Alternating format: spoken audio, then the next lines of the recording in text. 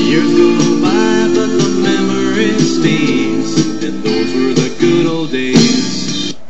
Thank you so much for going down memory lane with me. Take you back and tell you another story from Cornell Ridge.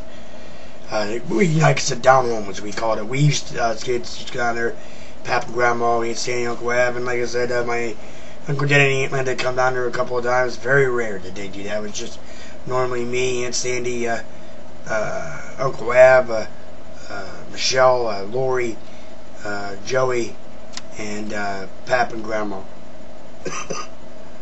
Nonetheless, a great time that stands out is every time it rained or whatever, there'd be big clumps. There, it would be red mud. And, I mean, I'm talking red mud. Literally red mud. There used to be big clumps of red mud. And we took those clumps of red mud, and Joey and I did, and we picked up a couple of them, chucked them at the outhouse there when Pap was in there in the outhouse. Pap's like, Pap would come out, he's like,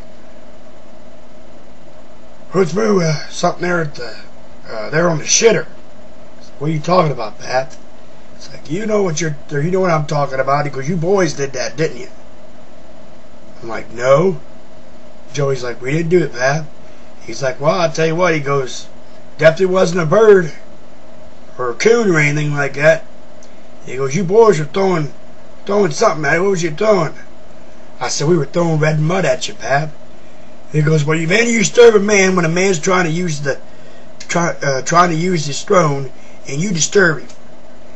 He goes, now you boys are going to get an ass kicking today. He goes, I'm going to have to go take off my belt. He goes, I'll go get me a limb. He goes, I'll whip you with an old hickory stick there, whip you with a limb. Needless to say, Pap was a little bit fired up there, and Joey kept going on about, well, Pap, we didn't do it, this, that. Pap's like, now you dry it up. Joey and I dried it up because it was definitely one of those times, nonetheless, that we, that we knew Pap meant business. Throwing red mud at Pap, or at the outhouse when Pap was in it. Disturbing a man on his throne, Pap said. Funny time, nonetheless.